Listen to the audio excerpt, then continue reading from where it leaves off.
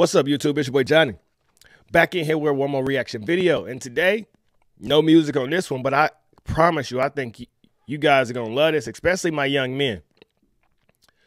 We live in a time where masculinity is like missing. Most boys are coming up from single parent homes.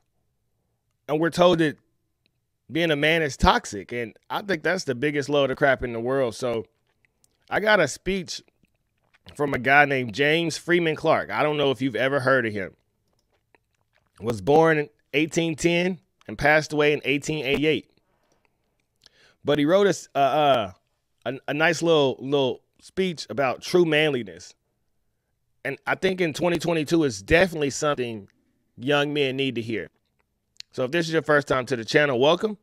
I'm about to drop off some real positive gems to you. And I hope you can take these and apply them to your life, and they pay huge dividends. So without further ado, let's check out True Manliness.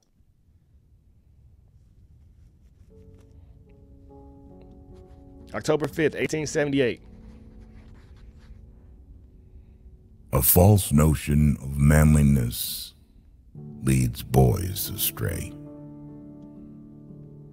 True manliness is humane. It says, "We who are strong ought to bear the infirmities of the weak." Its work is to protect those who cannot defend themselves, to stand between the tyrant and the slave, the oppressor and his victim. It is identical in all times with the spirit of chivalry. And I just want to pause it right there, because something that I don't know why it seems like we've forgotten that for slavery to end, it took strong black men and it took strong white men. A lot of white men died for me, for my freedom in the Civil War, just as a lot of black men did. So I'll never disrespect my elders, but I understand that the men before me, they left the road path that I got to step up and defend whatever is coming my way, because that's what they did back in the day. Embrace the manliness inside of you. Chivalry, which led the good knights to wander in search of robbers, giants, and tyrannical lords. Those who oppressed the poor and robbed helpless women and orphans of their rights. There are no tyrant barons now, but the spirit of tyranny and cruelty is still to be found. The good knight today is he who provides help for the blind, the deaf and dumb, the insane, who defends animals from being cruelly treated, rescues little children from bad usage. Yes, sir. And seeks to give working women their rights. He protects all these sufferers from that false manliness, which is brutal to the weak. False manliness, which is destroying the world right now currently. The true knights today are those who organize to prevent cruelty, or to enforce laws against those who, for a little gain, make men drunkards. The giants and dragons today are those cruelties and brutalities which use their power to ill-treat those who are at their mercy. True manliness is tender and loving. False manliness, cold and hard, cynical and contemptuous. The bravest and most heroic souls are usually the most loving. Garibaldi, Kossuth, Mazzini, the heroes of our times. Luther, who never feared the face of man. Gustavus Adolphus and William of Orange are examples of this union of courage and tenderness. All of these are men that we need to be taught about in school. And I say that because, as Thomas Sowell has said, they're erasing the accomplishments of white men out of history. Ralph Waldo Emerson doesn't care that I study his work. Napoleon Hill doesn't care. Bob Proctor doesn't care. James F. Clarke doesn't care. He's not here to say, hey, that black man can't learn from me. No man is your friend. No man is your enemy. Every man is your teacher.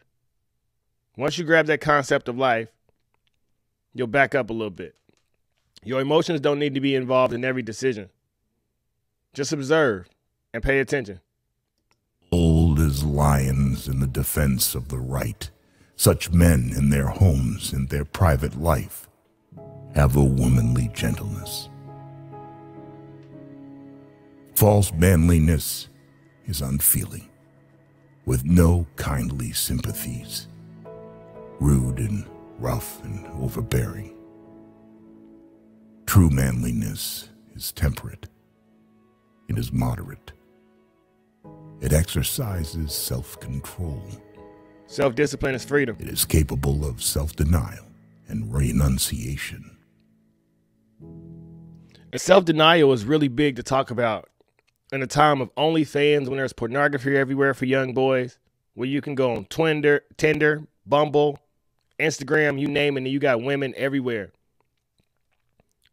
Man, learn that women and sleeping with a bunch of women will never make you feel better. You will come away extremely empty. I'm speaking from experience. By the time I was 22, I had more women than the average man will ever have in their life. I didn't feel good about myself. But when I got connected spiritually with myself and figured out who I am and started taking better care of myself, my skin got better. I walked around with a better glow. I'm uplifted. So I'm challenging all men. Learn self-control and learn self-denial. You know, they say a lot of stuff that's sweet in the mouth turns sour in the belly. I got baby mamas because I was a young man who didn't understand the long-term effects of just recklessly having sex. If I can do anything to young men, and that's what I really want to do is pay it forward, then I have to give this wisdom that self-control and self-discipline is freedom. You are extremely hard to control when you take care of yourself. Drink water, take vitamins, disconnect from the fast food, disconnect from the porn, find you a purpose and stick to that purpose, and you will reap the abundance of benefits. Don't get distracted by all the things in this world, young men. You have greatness inside of you. All of us are born geniuses. And if you don't have a father, if you don't have an uncle, if you don't have some older man that's there to motivate you or that you can look up to or inspire you, reach out to me, man. I promise you, I want all young men to have a super mega awesome, abundant life. False manliness is self-willed and self-indulgent.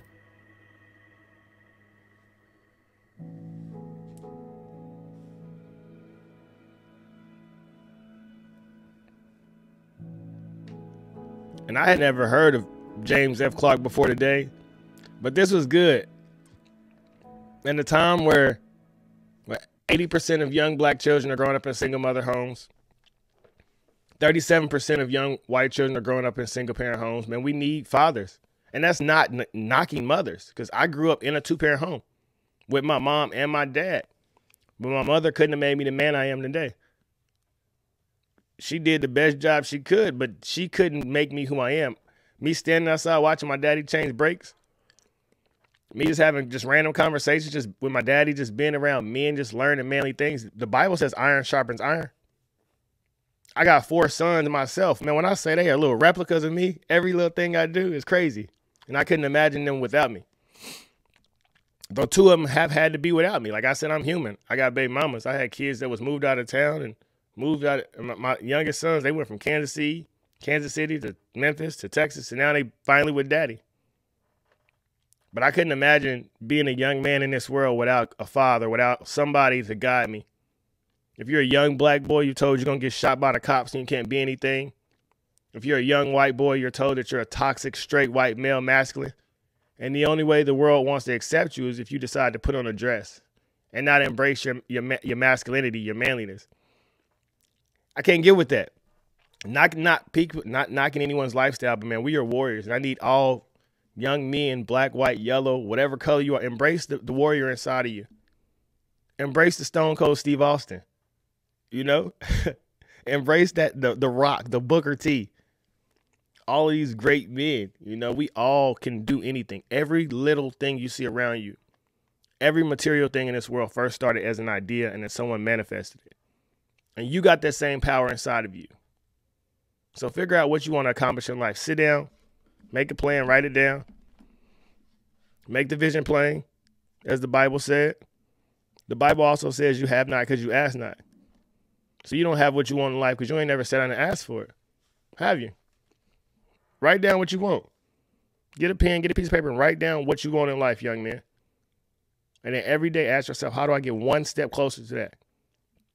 And just keep going. Try for 30 days. Try for another 30. And try for another 30.